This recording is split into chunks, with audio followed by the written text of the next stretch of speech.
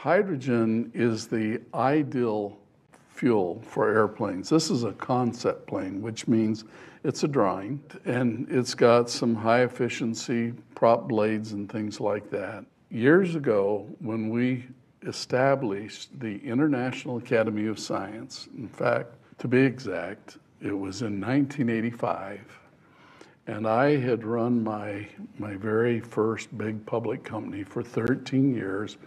I just sold it in 1984, and now I wanted to get involved in education. And so we created the International Academy of Science, which would be a university and a worldwide science organization to develop venturing. We didn't know what we were going to call it yet, but we knew that it was going to be applied science, and the science of putting science to work was the way we would say it. I met 4 amazing scientists that joined with me to establish this organization. And today I want to focus on 2 of them. One of them was a gentleman named Dr. Willis Hawkins, who was the president of Lockheed, California. He was over the Skunk Works. He was the guy that before that was responsible for the Abrams tank. He'd done a lot of very successful things.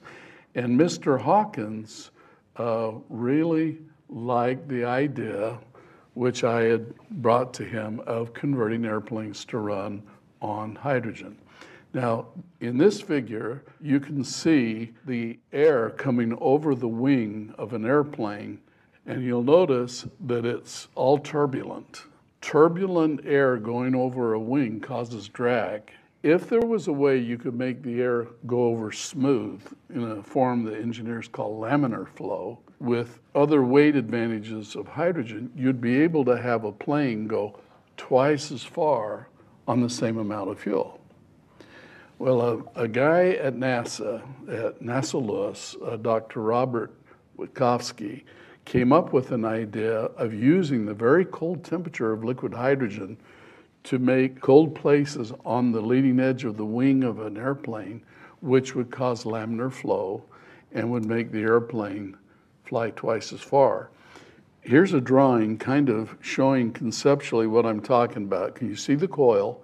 So what you do is, as the fuel, the liquid hydrogen, which is 400 degrees below zero, as it leaves the fuel tank, it goes along the leading edge and cools it so you get laminar flow, and then it's burned in the engine after it vaporizes. So this would be a really, really amazing thing. And Willis Hawkins became one of the founders and directors of the International Academy of Science, and we set out on a project to build an airplane just like this. If you could make an airplane go twice as far, partly because of the laminar flow, partly because hydrogen only weighs 1/3 as much as jet fuel, it would change aviation. And by the way, it's getting ready to happen right now. Willis had been very successful in his career, and so he got a team at Lockheed, and they started putting together all of the engineering and the science to build this kind of an airplane. And this was an artist rendering of what a hydrogen plane would look like.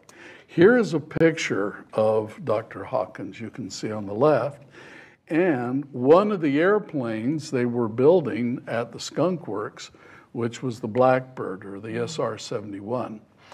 It's a little bit hard to see in this low resolution picture, but inside the Skunk Works where they were building the Blackbird, they wouldn't let me take pictures.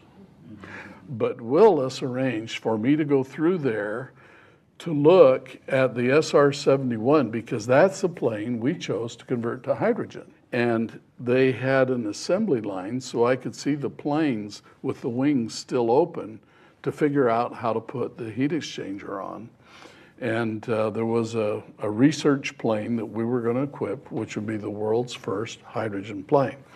We had to make sure that the engines, the jet turbines, would work well on hydrogen, and so we partnered with a company called Pratt Whitney. Oh, say Pratt Whitney. Pratt Whitney is a very well-established manufacturer of jet engines, and they actually set up a test laboratory, and they tested the engine and got it certified for flight on hydrogen. It turns out jet turbines run very well on hydrogen, so that was good. Unfortunately, right when we were getting close to taking this thing off, my dear friend and fellow director passed away. And that kind of brought the project a little bit to a halt. Now, to really fill in the whole story, though, this gets to be an interesting story as you dig into it. At our very first board meeting, when the 5 of us got together, one of us didn't survive, but the 4 that officially became the directors, and we had another guy named Olaf Tekstrom who ended up not being a director, but he was there. And we had this big meeting to create this wonderful International Academy of Science in 1985. And Willis Hawkins was at one end of the table. I was in the middle, and at the other end of the table was another friend of mine who I invited to come and be one of our founders, one of our board members, and his name is Dr. Nikolai Tupolev. He was the head of the Tupolev Design Bureau in the Soviet Union, and he had met me at a hydrogen conference, and we'd become friends, and so he flew over to the States to help us get this thing going. Now, he made the supersonic transport that they did in Russia, a lot of airlines, a lot of planes. His father was the guy that started the Tupolev Design Bureau and famous aerospace guy. But Nikolai was a very, very good friend. At the first meeting, though, sparks flew. It turns out that Willis Hawkins is the guy that built the spy planes that flew over the Soviet Union, and Tupolev was the guy that was supposed to prevent them from flying over. And they got in quite a discussion, and in 10 minutes they became the best friends in the world. Did you know that they were those positions when you brought them on the board? Well, I kind of knew they were, but I didn't put 2 and 2 together. I knew what they had done. Yeah.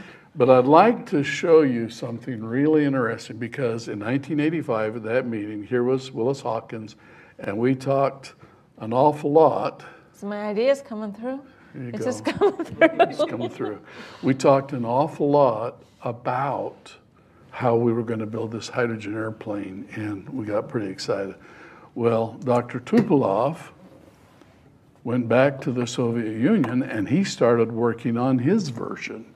And this is a mock-up of a TY-155 Russian airliner. And I'm going to see if you can see this big blue tank here. This was a big tank that they built into the airplane to store liquid hydrogen. And so he said, we're going to build one for the International Academy of Science in Moscow. Well, when it turned out that the project got stalled in California, the one in the Soviet Union went right ahead. This is a photograph of Dr. Alexei Tupolev, and this is the first airplane in the world to fly on hydrogen. And I have to tell you the whole story. It flew in 1988, and this engine right here, one of 3 engines on the airplane, this one was the one he converted to fly on hydrogen, and this one and the one on the other side ran on jet fuel so that they had a safety backup. But it worked very, very, very well. And of course, we're going to see airplanes run on hydrogen very, very soon all over the world.